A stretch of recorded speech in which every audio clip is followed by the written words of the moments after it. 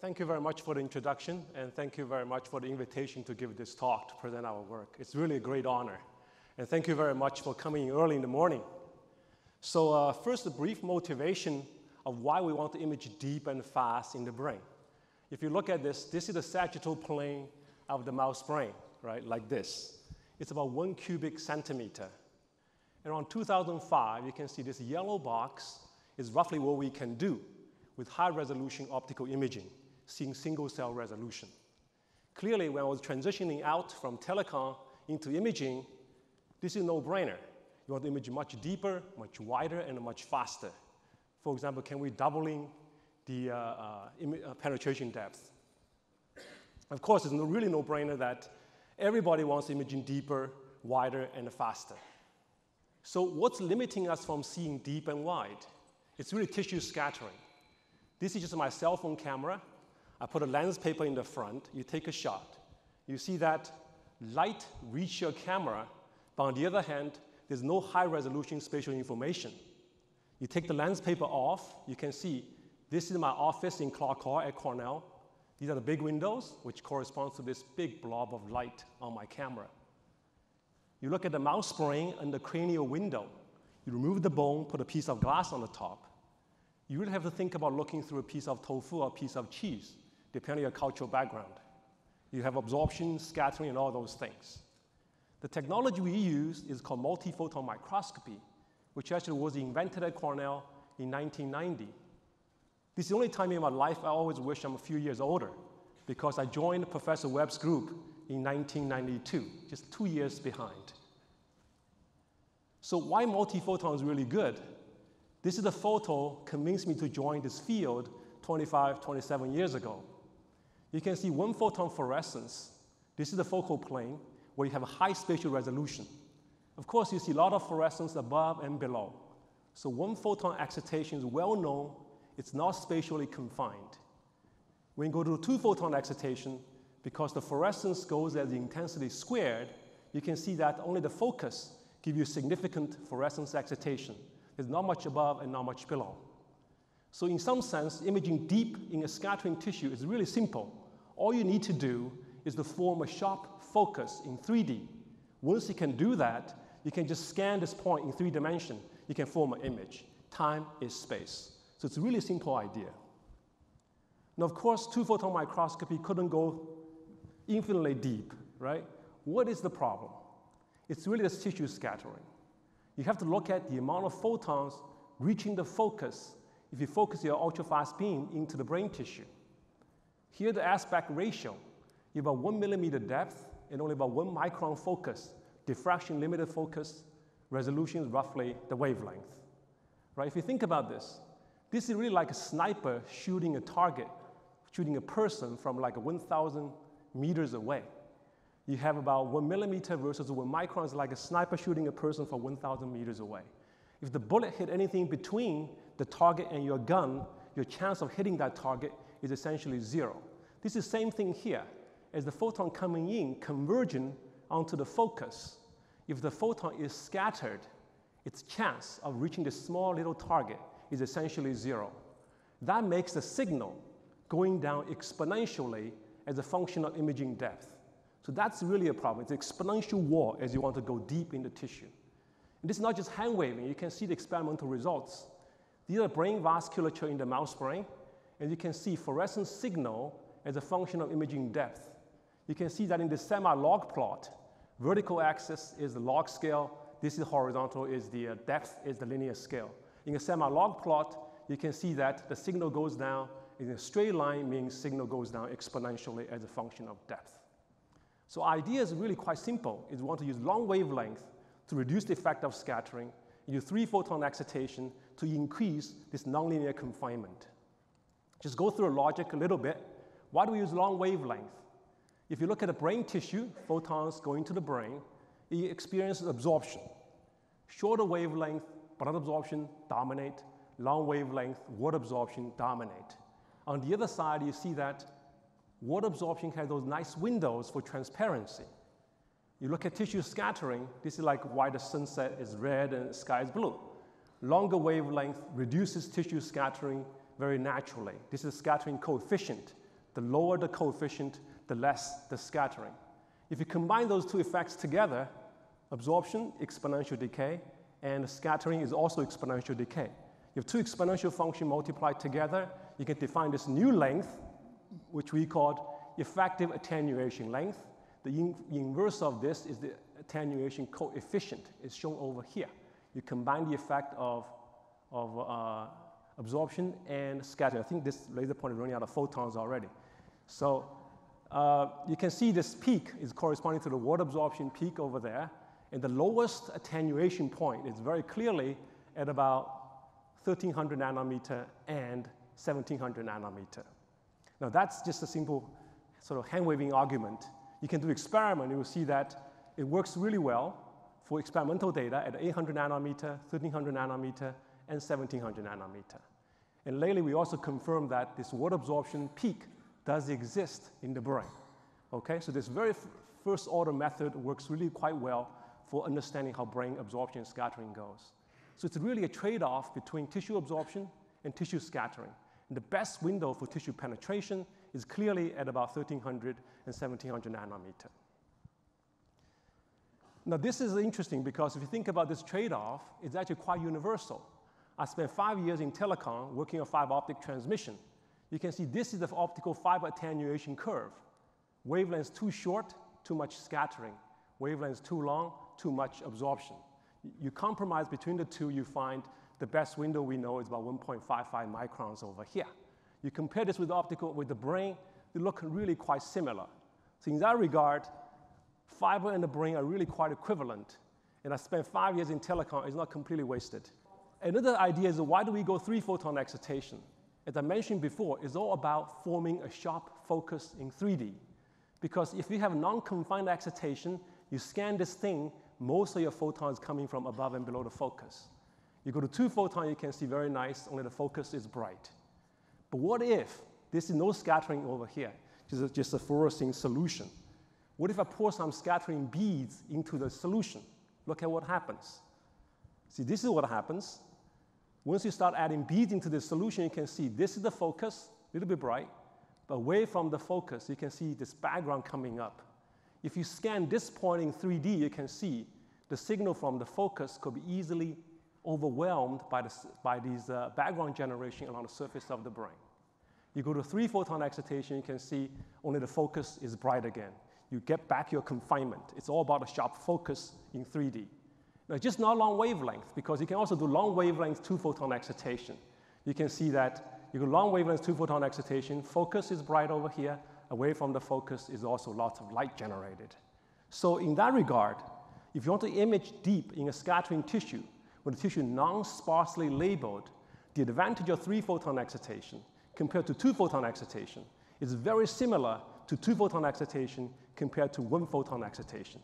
And once again, it's all about spatial confinement in 3D. So in this case, we're very lucky. We have two ideas, long wavelength windows and 3-photon excitation, right? And these actually works out very nicely hand in hand. The reason is that if you want to use long wavelength window, 1.3, 1.7 microns, you want to do 2-photon excitation. Your photon energy just not quite enough. You don't have many fluorophores to look at. If you add a photon, you can see it works really quite nicely. 3-photon excitation, blue-green fluorophores, for example, green fluorescent protein works very well at 1300 nanometer. If you look at orange and red fluorophores, you can also see that 3-photon excitation of those fluorophores works very nicely with 1700 nanometer excitation. So in this case, we are very lucky. These two ideas are very synergistic. They essentially form one idea to do deep and fast imaging. Now, this idea is not very new in a sense that this is the work I did in grad school in 1996, as you can see. We already published a paper for 3-photon imaging. In this case, a DAPI stained DNA. You can see the chromosome structure in 3D. We can already do that. So what is the problem? The problem is that the cross-section or the probability of 3-photon excitation is really low, right? Astronomically low, as you can see this number over here. So what we realize is that nonlinear excitation, of course, depending on the duty cycle of your laser. For 2-photon excitation, the signal goes as the inverse of the laser duty cycle. For 3-photon excitation, because it's higher order nonlinear excitation, it goes to duty cycle inverse squared. If you look at what we did in grad school 1996, as you can see that this is the laser we used. Now, for a few milliwatts in the brain, that's what you do. You can see 3-photon signal is way below the 2-photon signal, by maybe a factor of 1,000. And that's why in this image, we already use 50 milliwatts of average power to look at a completely transparent sample. If you scale this to image the mouse brain, say at 500 microns deep, you kind of need about 5 watts of average laser power. And the mouse is hard to stay alive when you put 5 watts of power in the brain. But if you go to 3-photon, what you need to do, you can see is that you have to reduce the duty cycle of your laser. If you reduce your duty cycle of your laser by a factor of 100 or so, you can see, even with a few milliwatts on the surface of the brain, you can get comparable signal to conventional 2-photon excitation. So what you need is a different engine for this imaging technology. So we need a laser that's lower repetition rate, right? Something like megahertz, energetic pulses, few hundred nanojoule, and hopefully sub 100 femtosecond pulse width. So about 6-7 years ago, we started to pursue this idea. We looked around excitation sources at those two windows, 1300 and 1700 nanometer. And of course, life has it, you don't have a laser in those wavelengths. So what we did is that we go back to our telecom roots and leveraged our soliton technique called a soliton cell frequency shift in a photonic crystal rod. We launched a 1550 laser over here in the red and shifted using soliton cell frequency shift to 1700 nanometer. During this process, you also cleans up the pulse and also sharpens the pulse. So for the first time, we can actually have a very energetic pulse at the right repetition rate at the wavelength we want. And of course, another issue is the minor detail. Sometimes I think you don't have long wavelength optics, right? You need a long wavelength optics to be compatible with those two windows. So what we did is we talked to Olympus at the time, so made us some nice lenses, custom lenses. The first one coming in 2012, the price is roughly a Porsche, very expensive. And now you can buy one for the price of a Honda. It's commercialized. So with the right laser, you can see that 3-photon excitation is actually practical because you can see with only a few milliwatts in the surface of the brain, you can do 3-photon excitation of Texas red, labeled blood vessels. You can look at third harmonic generation myelin with only a few milliwatts. And with 20, 30 milliwatts, we can image all the way down to the hippocampus. You can see in this mouse in vivo, red fluorescent protein labeled neurons, different layers of neurons, and the white matter area called external capsule, and the hippocampal layers over here. So the advantage is really real. We can do a head-to-head comparison. We inject two different dyes, fluorescein and fluorescein dyes into the brain, right? With two different wavelengths, 920 nanometer for 2-photon and 1300 nanometer for 3-photon. So same dyes in the brain, just look at the performance. So you can see for 2-photon excitation, again, same mouse brain, same microscope, everything the same, except two different excitation modality, 2-photon and 3-photon. You can see for the 2-photon excitation, in addition to the vasculature, which is labeled, it should be very bright. Away from the vasculature, you can see that outside is still quite bright. That's the non-localized excitation cause you. You add a photon there, you can see blood vessel is very bright, outside is completely dark.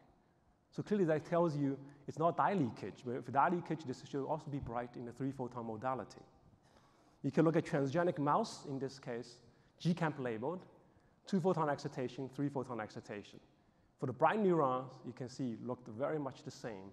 For the dim neurons, it's very hard to see over here. Most telling is this blood vessel over here. The blood vessel is not labeled in this case, should be completely dark. But in 2-photon excitation, you can see that you can barely make out the shadow of a blood vessel. In 3-photon excitation, the blood vessel is still completely dark. So to summarize the advantage, by going to a high order long wavelength, what you have is much better contrast, about a factor of 100 in contrast ratio. And in addition, if you go deep enough, because the longer wavelength we use, we can actually also achieve much better signal excitation in this case. So to do real biology, of course, we have to have a different laser than the one we used with the soliton cell frequency shift. So for the longest time, about 3-4 years, we've been fighting with this laser. I call the laser made for laser jocks. 90% of the time, laser's not working. For 10% of the time, laser's working, you got to do all your experiment. That's what you do.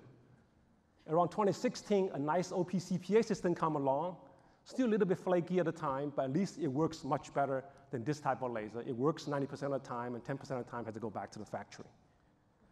And now we have even better laser. The performance is very much matching for the imaging requirement, but you have to be somewhat rich to have a laser like this.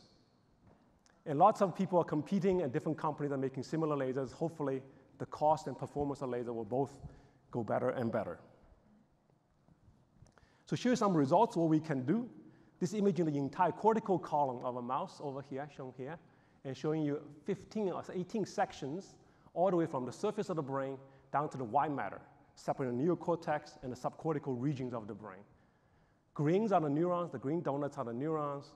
The purple are third harmonic generation, myelin and blood vessels. And this little flashing shows the neuronal activity. When the neurons are actively firing action potential, the neurons will flash dark and bright, right, like this. And these are neuronal activities throughout the cortical column in a mouse in vivo. We want to go deeper than the cortical column. See, this is the mouse brain anatomy. The cortical column over here, external capsule is the white matter, which is much more scattering than the gray matter. That's why it's white. And we want to see the hippocampus. It turns out that this little white matter is about 2.5 times as scattering as the gray matter. So it's much tougher to go through the white matter. And showing you here imaging results, three-dimensional reconstruction, roughly matching the area of the neurons. The white matter showing up over here is the purple, third harmonic generation of the myelin. And this showing the movie, the fly-through. You can see imaging depth, scale about 50 microns, purple third harmonic. The green dots are the neurons, GCamp labeled. You can see the myelin layers flying by, which is over here. And a little bit time going through this layer, then you see the hippocampus CA1 region of the neurons coming by. Now, of course, we want to watch for neuronal activity. So in this case, we scan the same layer of neuron at a very high speed. We can watch mouse thinking very deeply in this case. And the movie is sped up by a factor of 60. And you can repeatedly image in the same region of the neuron over and over again just to make sure they're still alive and it gives the right performance, right activity level. Now, everything I showed you so far, imaging through a cranial window.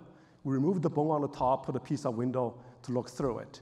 We can also image it through the bone. In this case, we peel back the skin. The bone is unthinned and intact.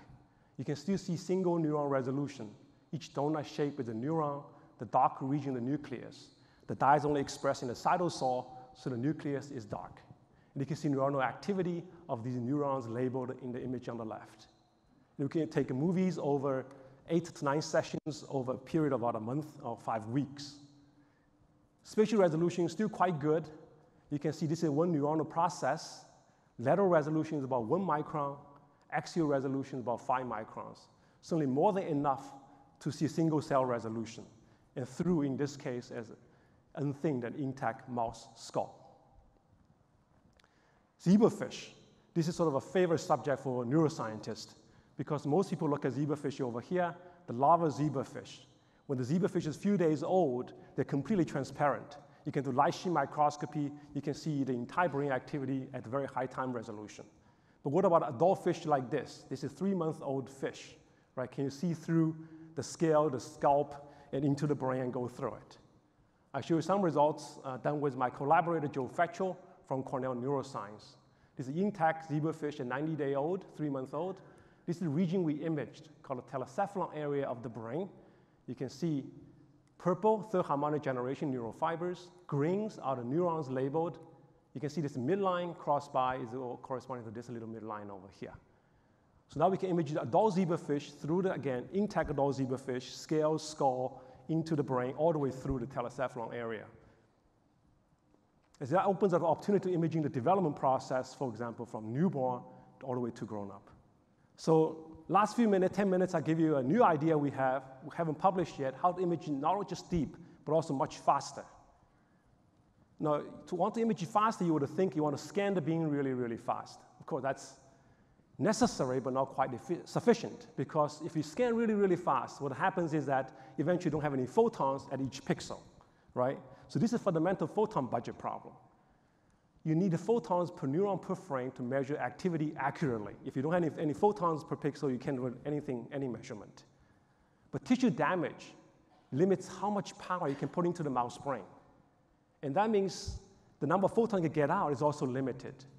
In some sense, if I have to develop a mouse, you can put infinite laser powers in it. Lots of problems naturally resolved. So what you need to do is actually perform so-called most photon-efficient imaging. You want every photon into the brain, every photon from the laser to provide a useful information for you.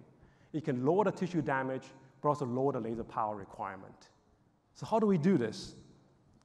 So if you look at, again, the mouse cortical column, look at neurons in the mouse cortical column over here. Again, the green dots are the neurons. You can see neurons only occupy about 10% volume, or a little bit less than 10% of volume of the brain. If you're only interested in neuronal activity, that means you want to put all your photon budget onto those neurons. So I'll show you a new laser we just created. It enables random access imaging, where all the laser pulses is going to naturally land on those neurons to speed up the imaging process. So normal imaging is like this.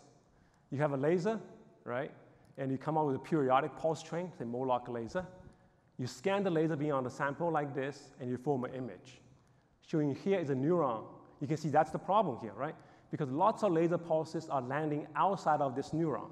If neurons were the information you want, you can see that you're wasting a lot of pulses. Not only you waste your laser pulses, but also these pulses do tissue damage. So both are not good. What you want to do is to feedback the structural information into this laser, right? So you can adapt the laser to the sample under investigation. So we call this an adaptive excitation source. Instead of firing a regular periodic pulse train, what we do is firing a pulse burst. And this burst is synchronized with my laser scanning mechanism. And when it lands on the sample, it naturally lands on your neuron. Okay? Very simple idea. But what you need to do is actually to create this laser directly to fire this pulse burst, so you don't waste any laser power. So these are some details how this happens. We use a chirp pulse amplification system. We use this pulse picker. Normally use a pulse picker in the CPA system. In this case, we use a analog-driven fiber electro-optic modulator. Okay? Same as the CPA system where Donald Strickland and Jerome Monroe got a Nobel Prize in physics this year. It's essentially the same idea, except this modulator is changed to analog modulation, which is driven directly from the sample information. Just one minor detail, that is, since now the laser is no longer firing a uniform pulse train, right, periodic pulse train, what you have is so-called gain transient, okay? Essentially, the amplifier is like turning it on at all time, right? You have a turning on process in all those gaps between your pulse bursts, okay? So how do we overcome that? So that's the situation. In fact, it almost stopped us. We thought this idea would never work. So if you want to have a uniform pulse train like this, so naturally putting a pulse train like this, you go through a fiber amplifier. So what happens because of the gain transient, you can see that the gain of the leading pulse is higher. As you go into the pulse train, the gain goes slower. So you actually get a very non-uniform pulse train output. That's called a gain transient. In telecom, it's quite well known for burst mode fiber amplification, optical amplification. So what you need to do is pre-emphasis, right? What you want to do is this. You want to come in with a pulse train already emphasized in a reverse way so that when you get out, it's exactly right. So very simple idea. So how do you do that, right? So again, we use a very simple negative feedback loop. It turns out to be, works really well. You just take the output, right, and feed into the input. If the pulse is too high, you make it lower. If the pulse is too low, you make the input higher. So it's extremely simple idea. And you can see it works wonders. We just let the light goes in and out in the amplifier for 30-ish loops. You can see the fluctuation of the pulse peak goes down as you go number of loops. It starts to be very non-uniform, but in the end, you can see it gets very uniform, right? And this is the pulse pattern input, and the output you can see gets essentially a flat pulse peak height. And if you have a laser like this, you can do really wonderful jobs. In this case, we can do 2-photon excitation. Of course, it's a laser source we created. You can do 2-photon, you can also do 3-photon excitation. So you first find the neurons first, and now this is the bursting case, okay? And you can record the fluorescence fluctuation function of time for each individual neurons. And you can see this is very deep, 680 microns deep, very big field of view, 700 microns, video rate, and also at a very low power level, 13 milliwatts. By doing this simple modulation technique, we can reduce the power consumption and the power input into the brain by about 30 times. You can see if you don't do this, you need about almost 400 milliwatts in the mouse brain, and once again, that's not physiologically possible. Now this, again, it's a laser. It works for any excitation, 2 photon or 3 photon, and works for all different microscopes you have. All I need is just a pixel sync. And we can do 3 photon excitation. Again, structural imaging, find out the neurons. The green dots are the neurons. And now we can burst the laser, right? And now you can see the flash of the mouse. The laser is bursting, and it can record activities of each individual neurons. And we can compare that very easily, because it's a simple switch, right? You turn the modulation on, you turn the modulation off. You can see, if you turn the modulation off, this is the laser, this is the information you get. Signal-to-noise ratio really look quite crappy over here. You turn the modulation back on, you can see the signal-to-noise ratio is significantly improved on the right. Okay? And you can also image blood vessels. In this case, the region of interest are just blood vessels. We can image really deep, about 1.1 millimeter in the mouse brain at twice the video rate. Right? We just look at the XY frame, we segment out those blood vessels, and you can actually see individual red blood cells flowing by. These gaps, the dark gaps, are each individual red blood cells flowing by through the blood vessels. And this movie is slowed down by a factor of 2. And of course, we don't need to push into biology. You know, I'm a technology developer. If biologists don't use my technique, it's kind of a useless thing, right? The laser is commercially available. Okay, the laser is commercially available from different companies. And performance is more or less matching what we need for 3 photon imaging at long wavelength. The microscope optics are available too from different companies, and the microscope itself now is available from several different vendors. So what we need now is fearless biologists who can really want to test those new techniques. So we want to close the gap between technology development and the biological science advances, right? In my lab, it's really a toy. I do demonstration experiment. I don't really do any biological experiments. And the good thing is about 30 labs have now started on this journey, adapt this technology to do imaging with. And it's interesting. Sometimes you feel like it's very satisfying, but also a little bit worrying that some of those labs are not doing better than I do in this case. So just a quick summary, opportunities for 3 photon imaging at the long wavelength window of 1.3 and 1.7 microns. One imaging very deep, show you imaging of mouse hippocampus, deep layers of rats, I didn't show you the results, and imaging the primate monkeys. The brain is much bigger, it needs to go much deeper. Imaging relatively deep in densely labeled sample. In this case, because of contrast improvement, even if you don't want to go very deep, you still might want to consider this technique. And penetration through highly scattering layer. I showed you a couple of examples of, one is through the mouse skull, the other through adult zebrafish. When the samples have a highly scattering layer, 3 photon long wavelength really helps. And we're also looking to application imaging through thick dura of a monkey in this case. And lastly, I show you an adaptive excitation laser concept that allows you to the most photon efficient fast imaging of 2 and 3 photon. And all of these, as you can see, ultrafast laser is really the key to make all these possible. So lastly, acknowledgement.